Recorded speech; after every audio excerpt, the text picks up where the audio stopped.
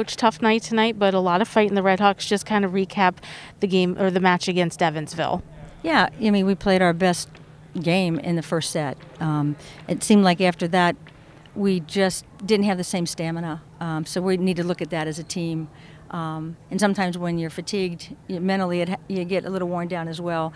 But then they resurged again, and I really like how we fought back in a deficit that was so large that no one thought we would. And so we have a lot of fight and a lot of good athletes. We're just trying to become that team that's more in sync and saying things at the right time and making those decisions that only they can make at the right time. You talk about that first set. That was tremendous energy your team came out with. Just talk a little bit about that first set and that tempo that you had. Yeah, it was what we practiced for. But you can never quite do it in practice like you want to see it in the game. And that was the best set we probably had so far of our 3 weekends playing. Sophie and Gabby kept us in the game. We were doing a lot of hitting line.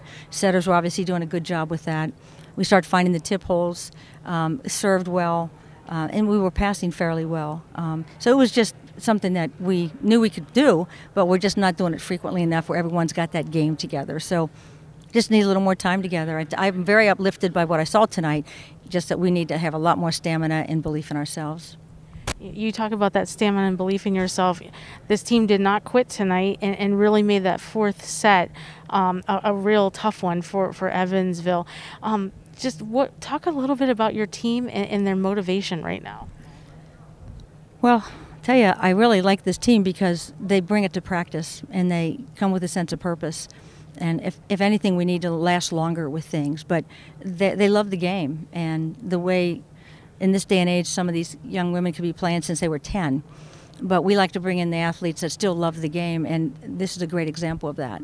So with that, you can keep getting better. And as a freshman and sophomores in the lineup get better and find that experience, I think we can be a team to contend with in the MAC.